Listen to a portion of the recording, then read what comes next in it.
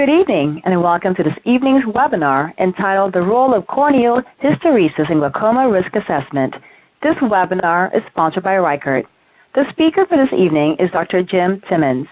Dr. Thimons practices at Ophthalmic Consultants of Connecticut and is currently a clinical professor at the Pennsylvania College of Optometry and 6 other colleges of optometry.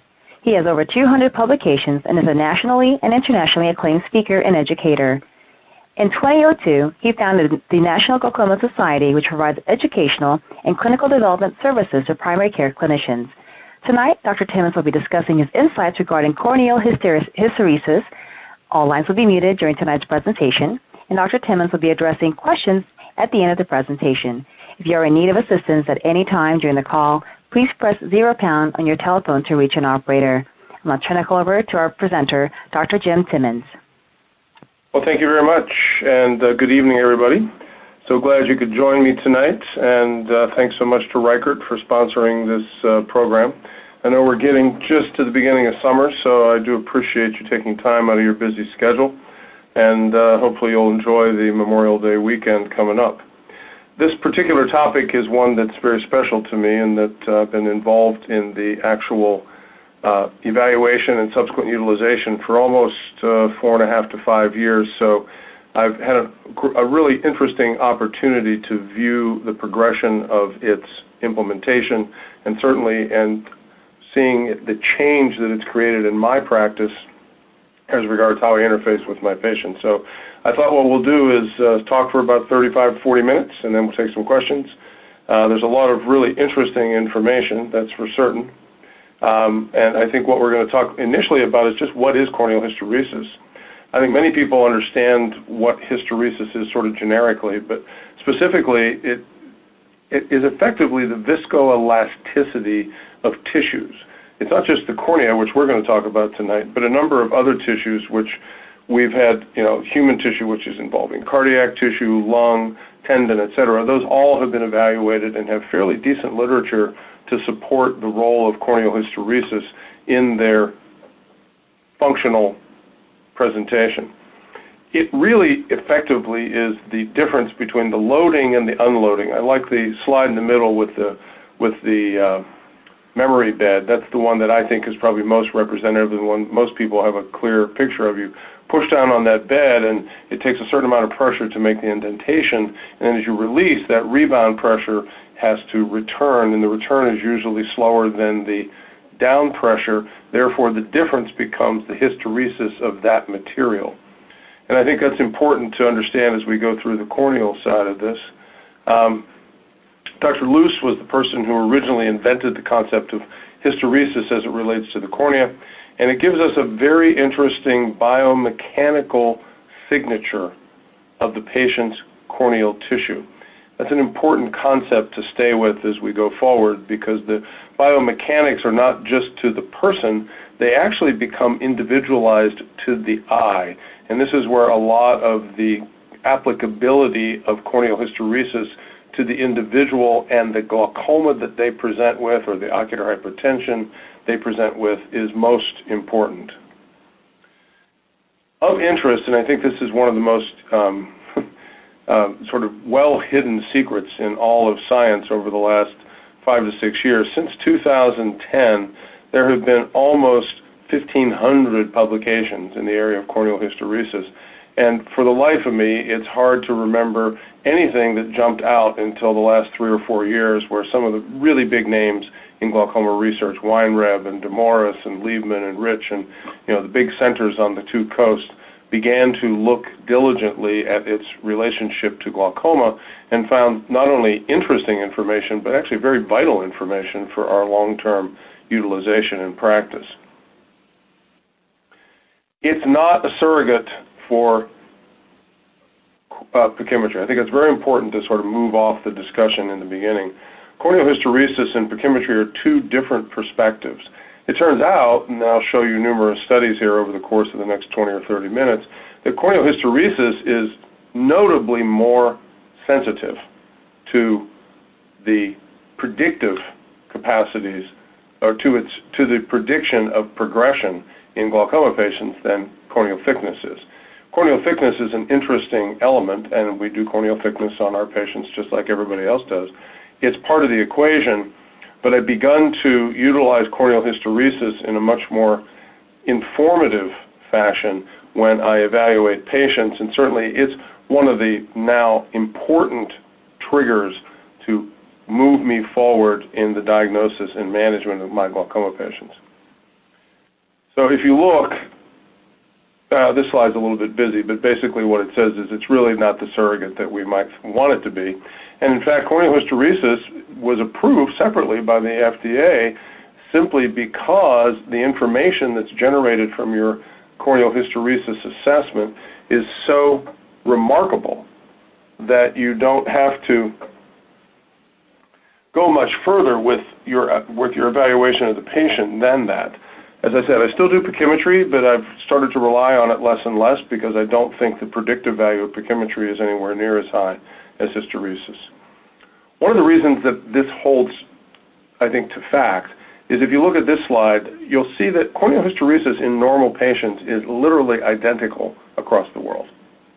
There's no race that has a notably different level of corneal hysteresis. What that means is that the corneal hysteresis that becomes a lower number or a more at-risk patient clearly demonstrates patterns away from normalcy. One of the problems with pachymetry is that you can have patients in different racial areas that have remarkably different pachymetries. And as a result of that, one level of pachymetry, one single number or one group of numbers is much less capable of being applied to the whole as in contrast to corneal hysteresis. So, very powerful tool.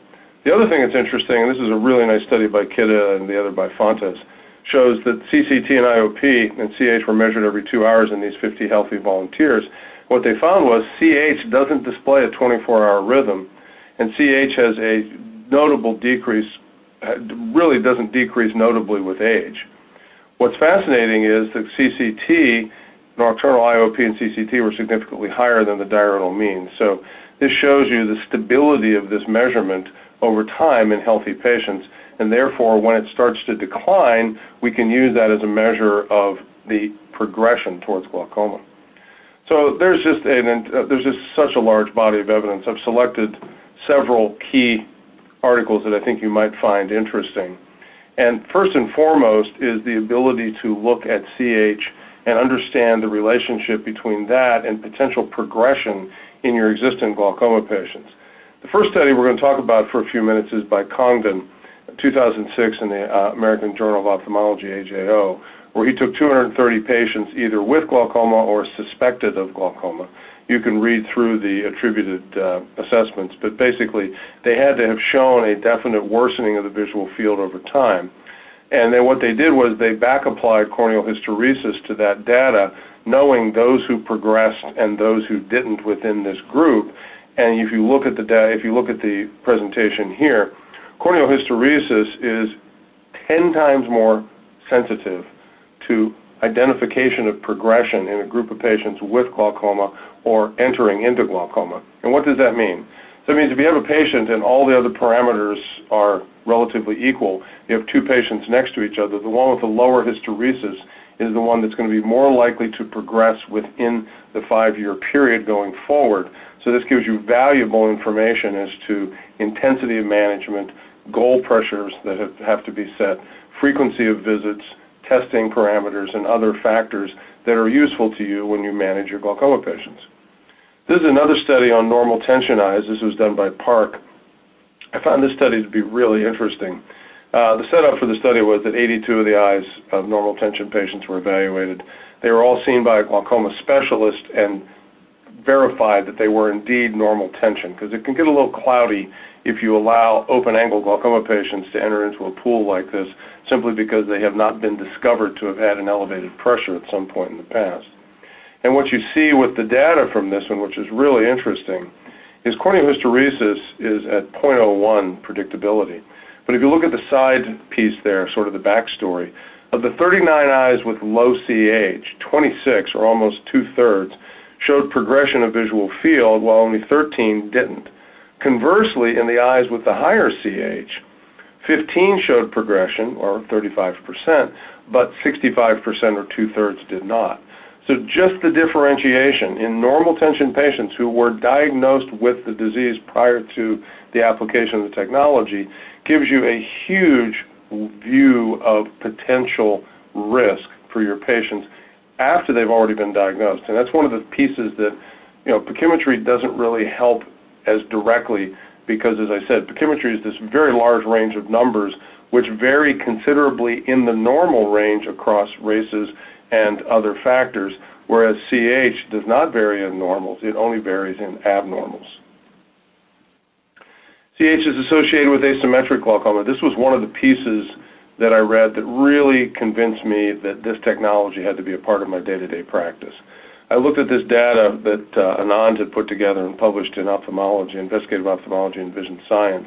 It was a very impressive study. They had 117 glaucoma patients with notably asymmetric fields that had been identified with HVA, or Humphrey Visual Fields, HVFs, using standard 24-2 software. So at the end of the day, if you look at the data, 80%, 4 out of 5 of the eyes that were asymmetric were predicted by corneal hysteresis. But if you look at corneal thickness, it was 600 times less sensitive. And you can understand that because in all of our patients, and everybody who does glaucoma treatment understands this implicitly, if that eye hasn't been damaged by keratoconus or a herpetic scar or microbial keratitis or a trauma, or they have a basement membrane issue or Fuchs, the probability of them having an asymmetric pachymetry is close to 0, less than 10 microns in almost all patients. Therefore, pachymetry can't be expected to be predictive, but corneal hysteresis was predictive 80% of the time. And I see this over and over again in the practice. We had 2 patients in the office. We saw a lot of glaucoma patients today in the practice, and I have several of my externs on the conference call so they can attest to that. And there were 2 patients visibly asymmetric, notably, and in both of them the corneal hysteresis was markedly lower in the worst eye, even though the pressures were relatively the same. And this is where I think corneal hysteresis plays such an important role. So if you look at another version of the progression discussion, not only is it likely that corneal hysteresis can be used and should be used to look at the risk of a patient with glaucoma progressing, it also has been shown by Demores in his study in 2012 in the journal Glaucoma to be a representation of the rate of progression within existent glaucoma patients. So if you look at corneal hysteresis as a predictor for rate of progression, if you have 2 patients with the identical other factors, and they both have notable field, like both have visible field loss, if you look at the one who's most likely to progress, that's true. But if both of them are progressing, there's the second order of assessment which corneal hysteresis imparts, which is the rate of progression will be greater even though all the other factors started out the same. Not only will both progress, the rate will be greater in the one with the lower hysteresis. And this was a really important finding. In a yet-to-be-published paper out of the same patient base, he has identified that the exact same thing is present in the rate of retinal nerve fiber layer loss in patients with lower corneal hysteresis compared to others with the exact same parameters, already with glaucoma, already progressing. So not only is the functional testing of the patient notable, the actual structural testing of the patient is also impacted by corneal hysteresis.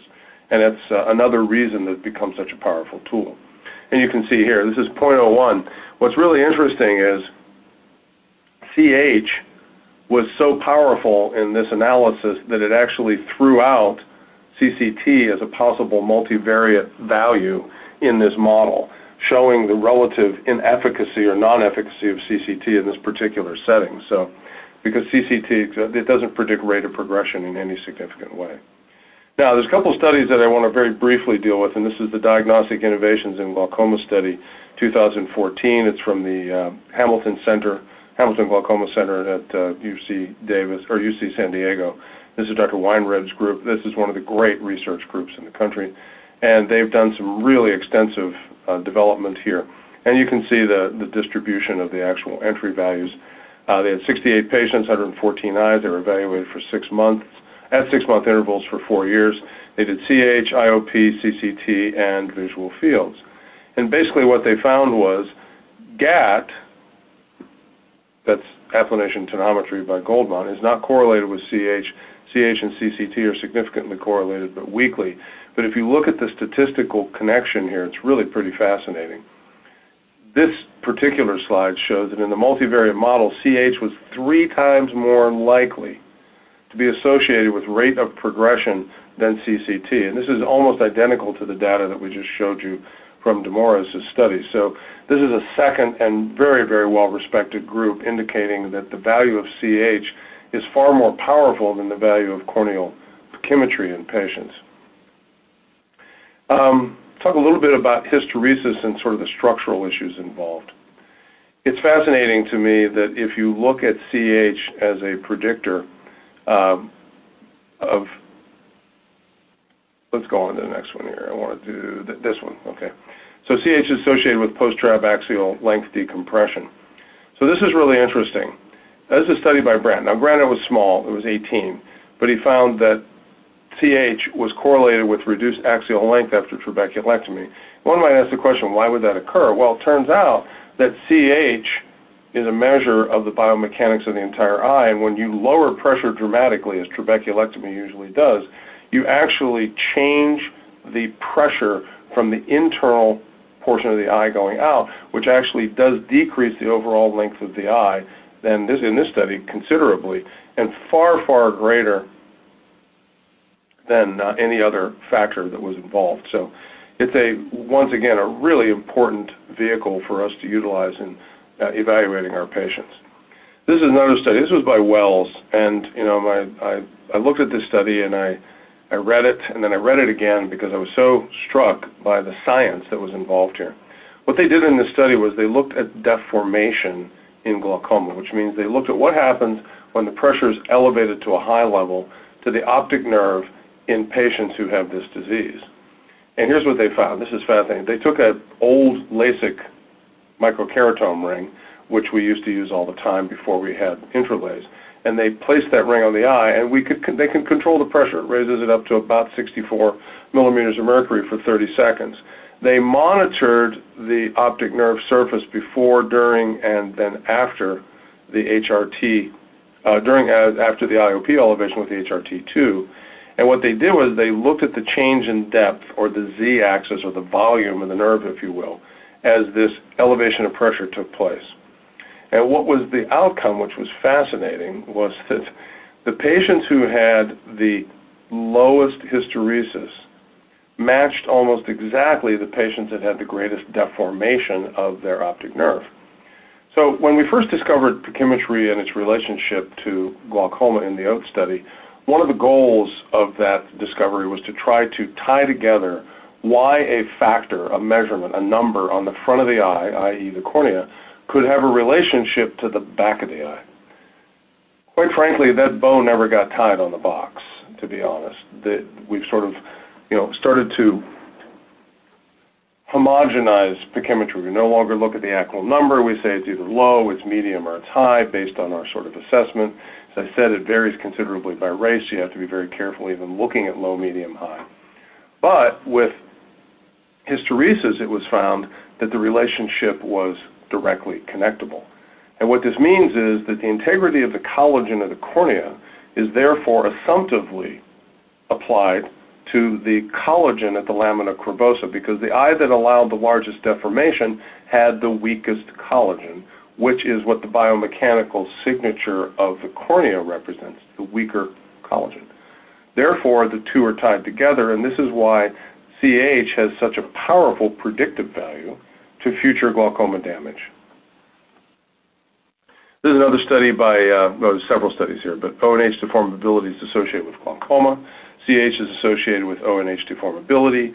CH is more associated with visual field defect than structural markers of glaucoma as measured by spectral domain, OCT. Now, that's a pretty powerful statement, because what they're saying there is that the OCT that we have is not as likely to predict visual field associated changes as the CHs. So lots of interesting data, and it certainly begs a number of really obvious questions as to where this process fits into our clinical care of our patients. So if you look here, the ocular response addressing the corneal hysteresis issue, just kind of walk you through what the instrument looks like. There's been several iterations. I have a number of different ones. We have a research, basically one of the research versions. And the reason we got started in our practice was actually myself and my partner Eric Donenfeld were involved in the we became the very first cross-linking, open-label cross-linking center in the eastern U.S. We did that probably about 6 years ago now. We were actually he was the principal investigator for the original cross-linking trial. And we decided after that trial that the European data was so powerful that we wanted to offer this to patients even though the FDA had not yet approved it. And for those who don't know, it was approved about a month ago, so good news there. But we started using it because Reichert had a program that we wanted that allowed us to look at the way that corneal hysteresis reversed itself and became stronger upon cross-linking, or riboflavin, ultraviolet light, and then the reactive oxide that creates the restructuring of the corneal collagen. And that was our original entree into this. We were also measuring with the corneal compensated IOP, the IOP before and after the procedure on multiple occasions, and we were seeing that the IOP varied until it reached its peak a little bit. But the beauty of it was that the IOP with the Goldmann was effectively eradicated. It really was wildly inaccurate in some patients. The corneal compensated was much, much closer, if not exactly the same as the pneumotonometer we were using to measure the patient. So I was profoundly influenced by the quality of that particular analysis. And another little story that I'll tell you, which was pretty fascinating, and it had to do with the installation of the unit. You know, I've been practicing a long time, and I do require at least one of my students to give me an annual exam. That's a pretty foreboding moment for them, but they do okay. I've never had anything other than what I thought was fairly normal vision. I'm a slight myope. I'm a little presbyopic at my age, but nonetheless, very straightforward exam. I sat for the students to actually try out the unit, and Dave Taylor, who's the product director for Reichert for this particular product, happened to be there on the installation day. And one of the comments he made to me was, he said, do you have keratoconus? And I said, no, absolutely not. And he said, well, the data from the corneal analysis shows that your left eye might have a little bit of early keratoconus. Why don't we check it? And we walked down the hall. We have a pentacam down the hall. We walked down the hall, and sure enough, I did a analysis, and I had form frust keratoconus in my left eye. Never knew I had it. I've lived an entire life within the profession. I've had topography done many times. Well, I've had keratometry done many times. I hadn't had topography done. And this instrument on very first analysis caught it. And that really caught my attention because I thought, if it can do that, then I am certain that the other data that it claims to be able to generate has validity. And so we've walked through this, and I'd say we've done easily 10,000 measurements between clinical trials that we've used it for and day-to-day patient care. So very powerful tool. Let me go back one sec here. So you have corneal hysteresis, obviously. You have what's called a Goldmann IOP, or the equivalent of Goldmann. Then you have the compensated IOP, which is a very complex algorithm of measurements. One of the pieces of the puzzle that I think is quite critical is getting your technicians and, or in my case, the amazing interns that work with us at the office to join in the quest for excellence. And the reason that you need this is there is a quality reading that is assigned to each and every value that's created. And if you don't have above a 5, I would prefer a 6, it's really hard to use the information. So in my practice, everybody gets a hysteresis done. Well, everybody gets a aura done first. I use the Goldmann on the days that I'm simply measuring pressure. If it's a new patient, or if it's a patient who's a suspect, we apply the corneal hysteresis and we'll build that. But the key is I use it to look both at the IOP, the corneal compensated IOP, and then also the hysteresis. And in order to get good values for all of those, you need to have your staff, who's ever going to be doing this for you, understand that it's critical to get the waveform scores at a nice level. And the wave score is that bottom element there, the WS, and this one's good because it's at 8.8. So you can count on that number. One of the things I want you to notice is that the difference between the Goldmann IOP and the IOP-CC is very little in this particular patient. That's because the corneal hysteresis is relatively high. So average corneal hysteresis was 10. 11.5 is very robust corneal hysteresis and gives you a fairly safe context of that patient at the time that you see them. So how does this work? Well, what happens is, and then many patients apply the original AO Reichert system name and concept to this, and that's really not what we're doing here. We're measuring corneal hysteresis. You know, we also measure IOP, which is great. So it's a air puff tonometer in that context, but it's not really air puff in the sense of the old system, because this unit gives you a measure of the predictive values we've already discussed. And that was why the FDA approved it. I mean, they could have easily just made the device available and said, yeah, you can do IOP with it, but they gave it a billable event because of the information that's supplied by corneal hysteresis. So it works by the initial pressure being executed by the puff. And for those who haven't had a chance to try one of these and take it for a drive, the puff is not the old school poof that we used to have where patients would startle horribly. It's a little p. And I use the 3 set, so we use boom, boom, boom. There's a 3 that gives you a much better average. And then the patients move it over to the other side. But what it does is it presses the cornea to flat. It measures it when it's flat. That's the initial pressure. It continues to press until it's concave, and then it lets go and it measures the response on the return, much like that mattress we talked about earlier.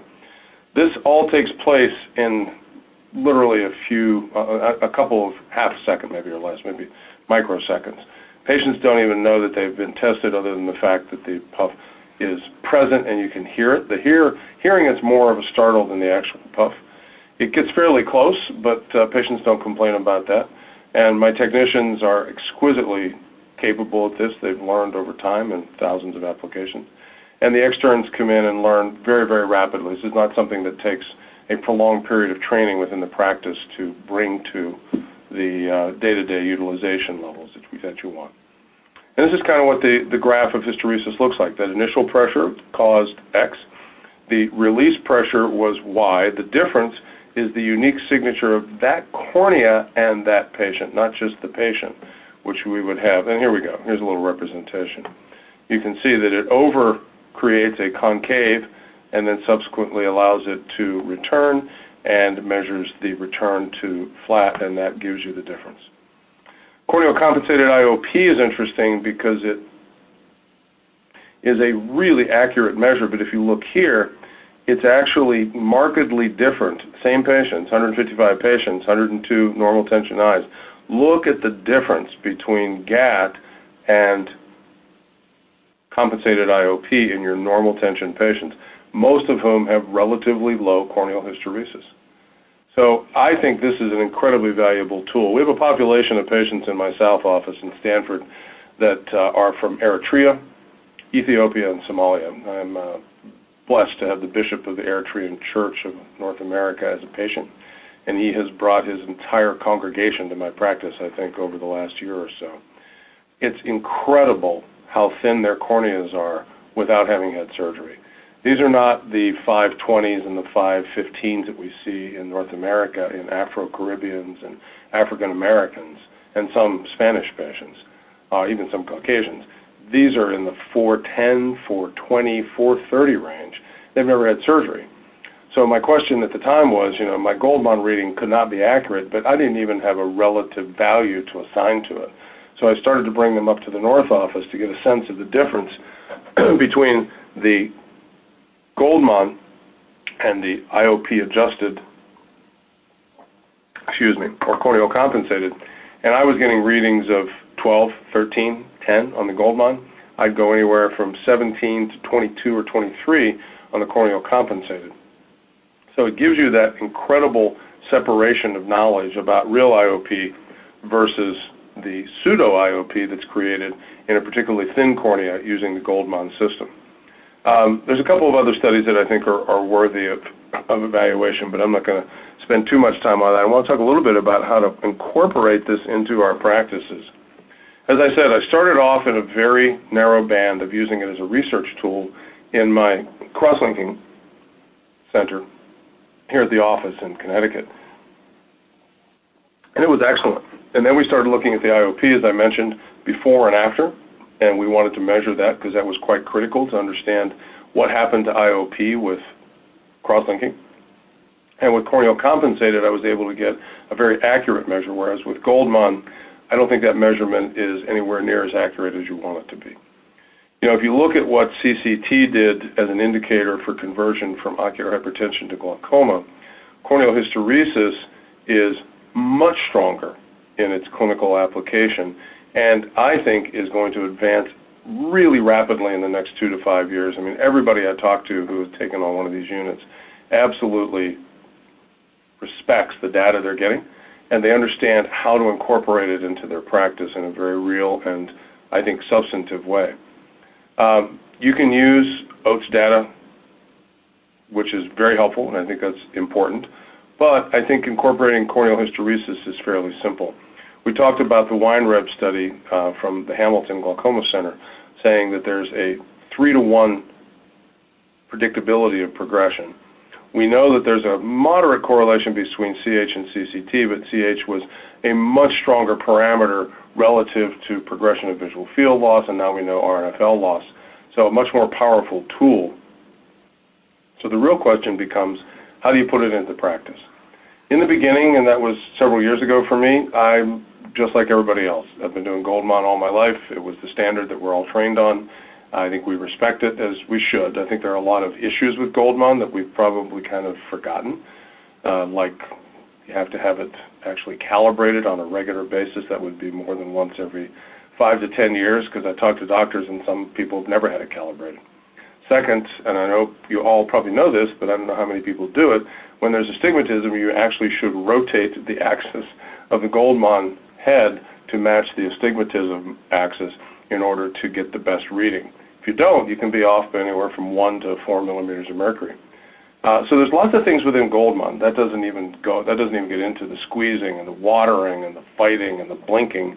And then we come out of that with a number that we're happy with because we watched it in front of our eyes. But the cold reality is there's enough variation within that I think it's subject to question.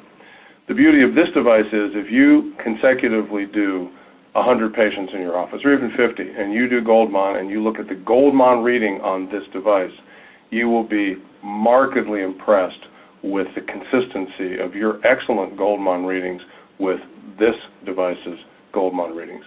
So what I've done is I've moved into the space where now that I'm actually measuring every patient every time, I default to Goldmann when I can't get a wave score that's sufficient, when I have a data point that just doesn't make sense. And I was doing Goldmann exclusively on patients with very elevated pressures, above 35, 40, 50, 60. I have a subset of almost 20 patients now, just short of 20, where I've looked at them for acute elevations of IOP, angle closure, postoperative patients with hyphemas, or some other cause of acute elevation. And I've measured Goldmann and I've measured corneal hysteresis, and then I've measured both of them as I've treated the patient down from that IOP over time, let's say an hour, 2 or 3, whatever time it takes. And when you measure corneal hysteresis, even at the upper registers, which I did not expect, it is very, very similar to Goldmann consistently. You know, they may vary by 2 or 3, but when a patient's pressure is 60, 2 or 3 is such a small percentage of the overall that you're never going to miss the intention of what that cornea is telling you about the intraocular pressure. The other factor, which is brilliant, is this is a test that's done by technicians. So by the time I get in the room, either one of my technicians or when one of my students is working with the patient or the externs, they actually have this information in the chart. I can look at it, I can compare it to the OCTs, I can look at the visual fields, I can look at the ERG, all the pieces of the puzzle that we bring to bear on our patients, and it helps me on a daily basis make decisions about where we want to go with today's management. There's a whole issue of sort of assigning risk relative to intraocular pressure and corneal hysteresis. So low corneal hysteresis and low intraocular pressure has a relatively low risk. Low corneal hysteresis and a very high intraocular pressure has a very high risk. But when you move over to the high corneal hysteresis, it doesn't excuse the fact that the patient can have glaucoma. It just decreases the probability that that patient's risk assessment is going to require the type of immediate intervention that a lower number would tell you that you should do.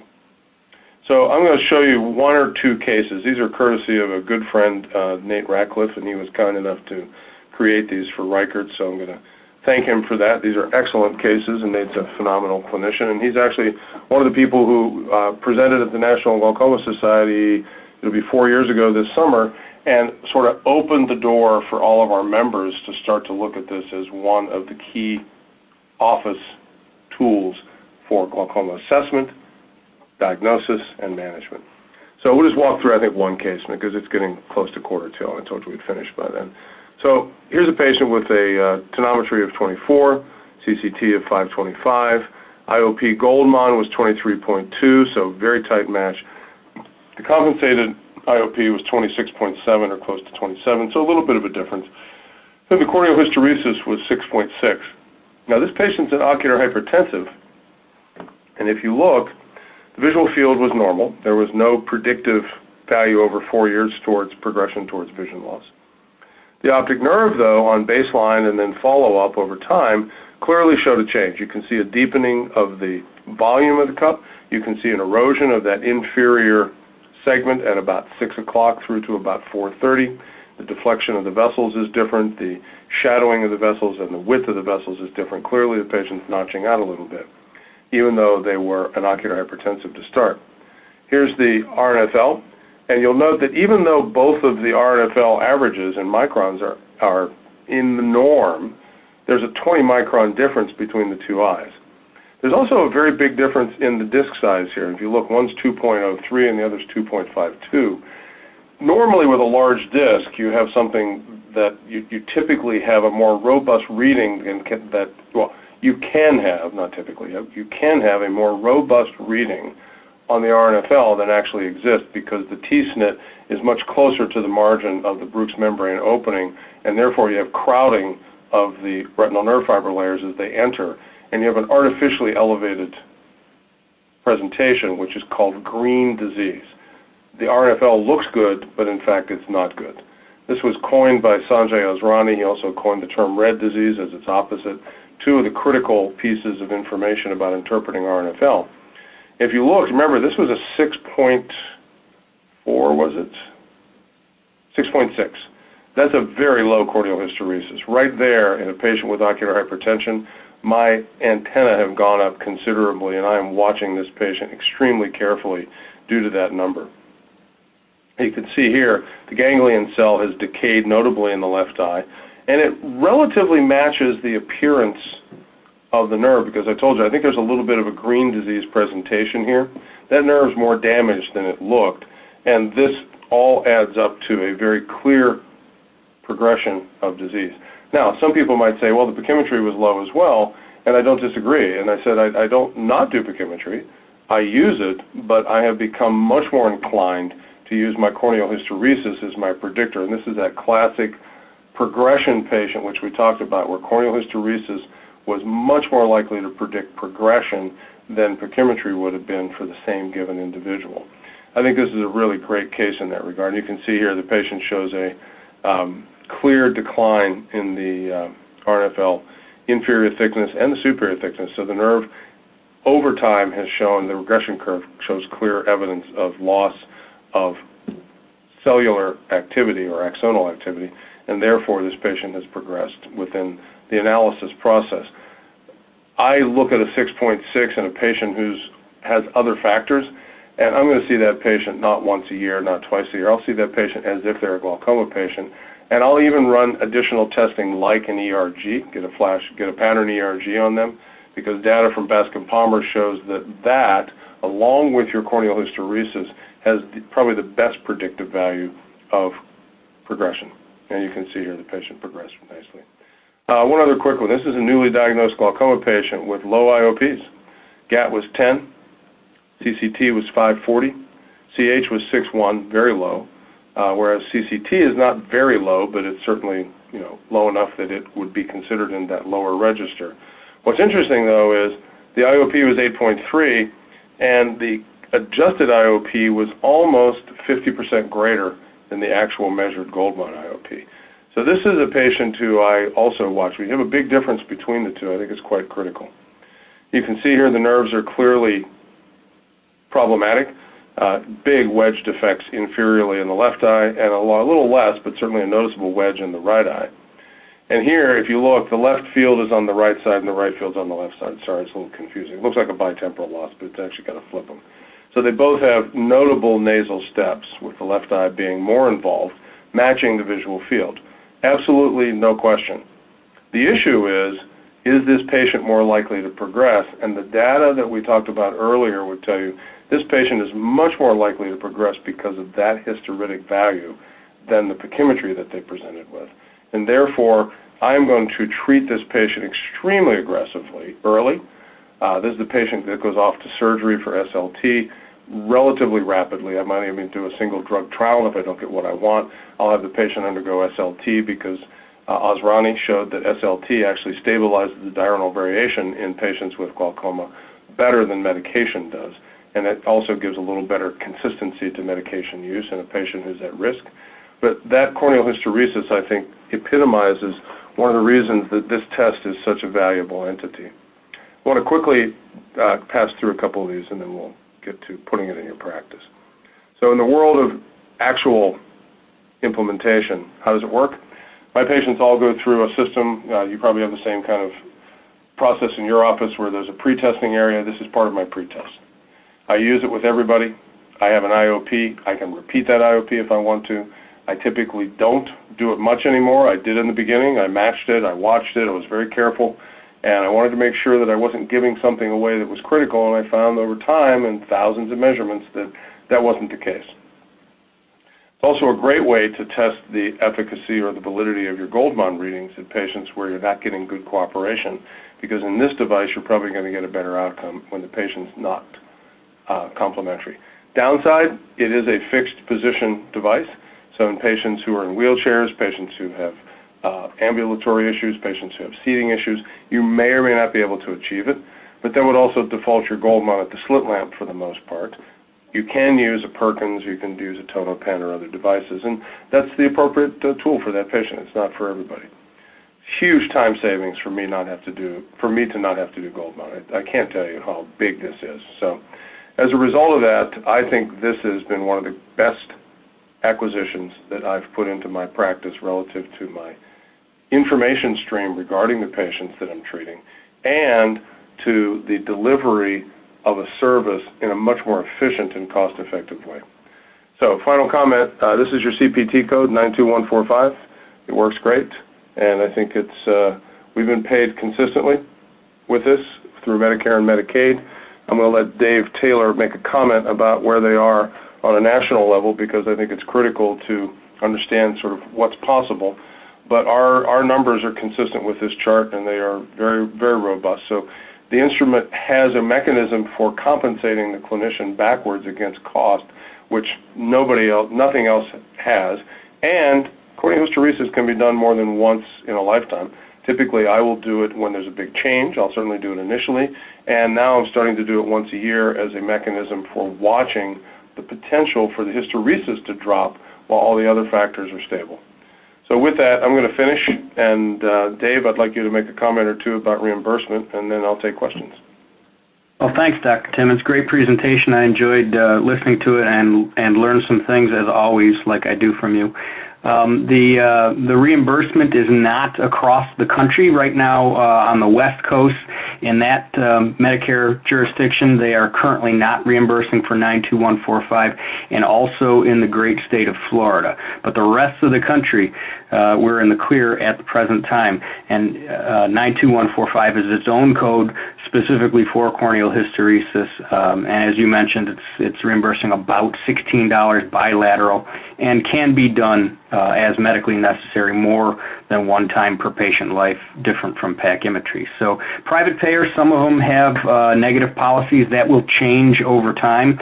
You know, the private payers make their own decisions different from Medicare, and they usually drag their heels a little bit. So we are actively with our consultants and with our key opinion leader ophthalmologists and optometrists trying to get some of the major private payers to change their mind. But the good news is, as you mentioned, Medicare and Medicaid are on board in most of the country, and we're working on also those regions that are not currently paying yet. So if anybody out there in the audience is interested in more specifics on reimbursement, you're welcome to contact any Reichert representative and get in touch with me, and I can help you with that.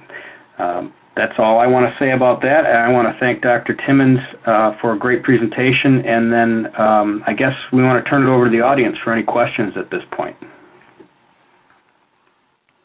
Doctors, if you'd like to ask a question, please press 7 followed by the pound sign on your phone now. That is 7 followed by the pound sign on your telephone keypad. Please listen for your name to be announced and ask your question when prompted.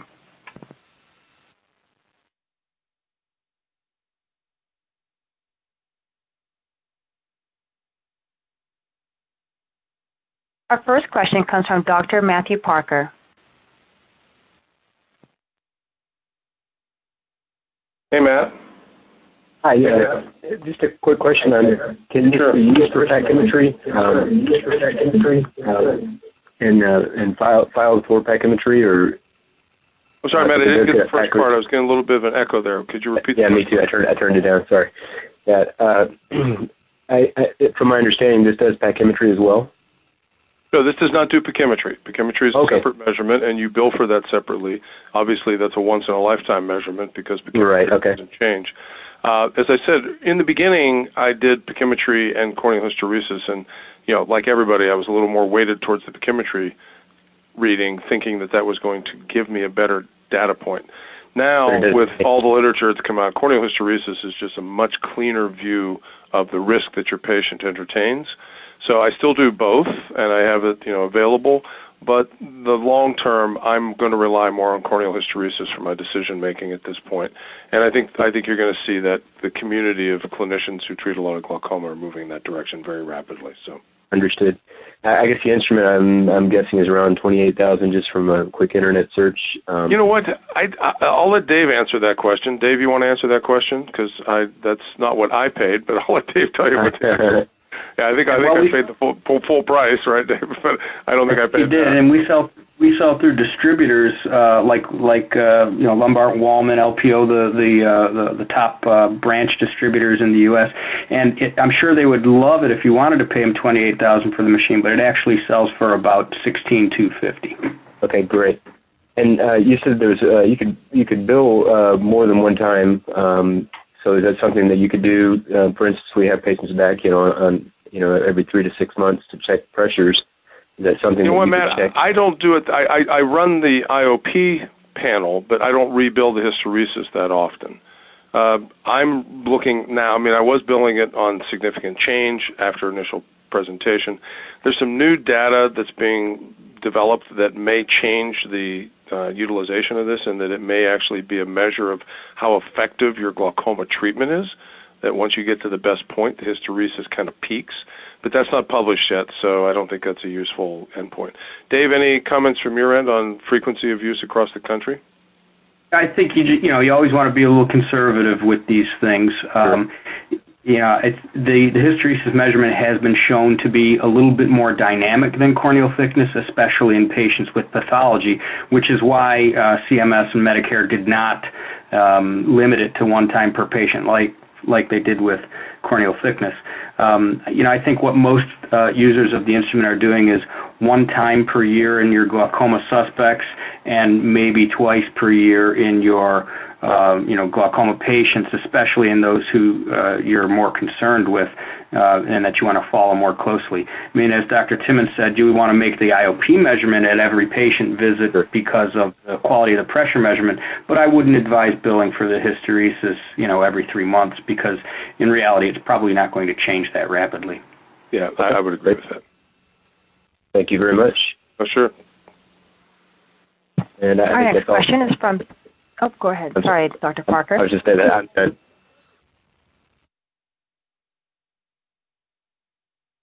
Hi. Hello? Oh, hello, Dr. Julie Gorin. Go right ahead with your question, please. Yes. So, do you feel that in light of all this information, do you feel that CH should be measured pre-refractive surgery because you can't measure it? It's not reliable afterwards. Well, I didn't catch your first name. What's your first name? Julie? Julie. So, Julie, that's a really good question. I actually look at corneal hysteresis. All of our patients that go in for refractive surgery or any surgical procedure of the cornea, including cataract surgery, have this done, my patients. And I do find that information can be quite interesting.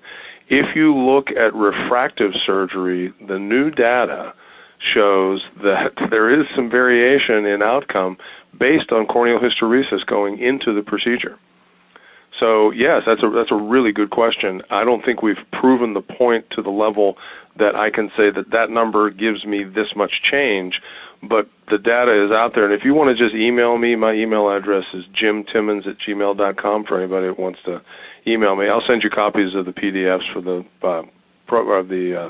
references tonight, but also there's some really interesting data on the refractive side that I'll share with you that's a fairly lengthy discussion, but I think the potential is quite significant. So that's out of Australia, actually. There's a couple people in Australia who've done that. So Your email again? it's just my name, Jim, J-I-M, and then Thimons @gmail.com. Okay? Thank you. Oh, sure. No worries. And Dr. Matthew Parker, I'm sorry if I cut you off. Did you have any additional questions?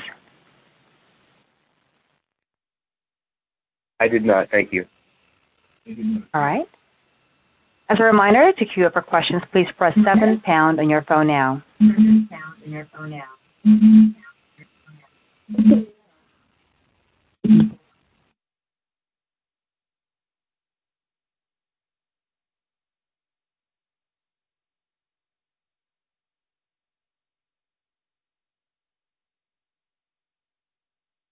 Dr. Thimons, you have no other questions on queue. Okay. Well, thank you, everybody, if you're still with us. And if you left early, I'll thank you posthumously.